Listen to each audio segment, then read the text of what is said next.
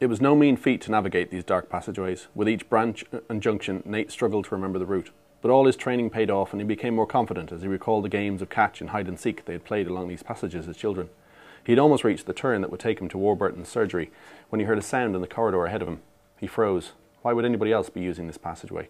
Few enough people even knew of its existence, the closest family and a few trusted servants.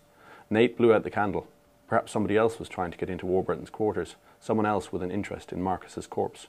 He stood still, not making a sound, and waited. A few feet away, a floorboard squeaked, and then another, squeaking again as the foot was lifted carefully from it.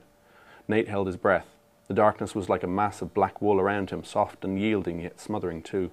He ignored what his eyes were telling him, concentrating on his other senses. There came the barely detectable sound of a tense, nervous breathing. There was a man here with him. Nathaniel could smell the faint whiff of tobacco smoke on his breath and the pomade in his hair. Fingers suddenly brushed across Nate's face, and he grabbed them, twisting the hand back to try and get an arm lock. The other man reacted quickly, reversing the move and almost succeeding in wrenching Nate's arm up behind his back. Nathaniel turned to the side, pushed down sharply with his fist, and then drove his elbow up into his opponent's chest. The air was driven out of the man's lungs. The wheezing exhalation gave him a target, and Nate, too close to use his fist, swung his other elbow into the sound, catching his assailant across the cheek.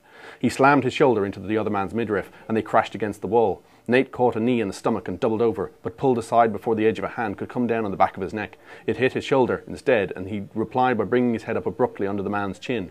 There was a grunt of pain, and he drove a couple of swift jabs into the man's stomach before twisting his opponent's arm up behind his back and shoving his face against the wall. "Ah! Enough for God's sake!" the man shouted. Nate's grip loosened as he recognized the voice. "Berto? Nate?" came the incredulous reply. "What did you go attacking me for? That headbutt bloody hurt. I'm going to have a bruised chin from that. And what are you doing here?"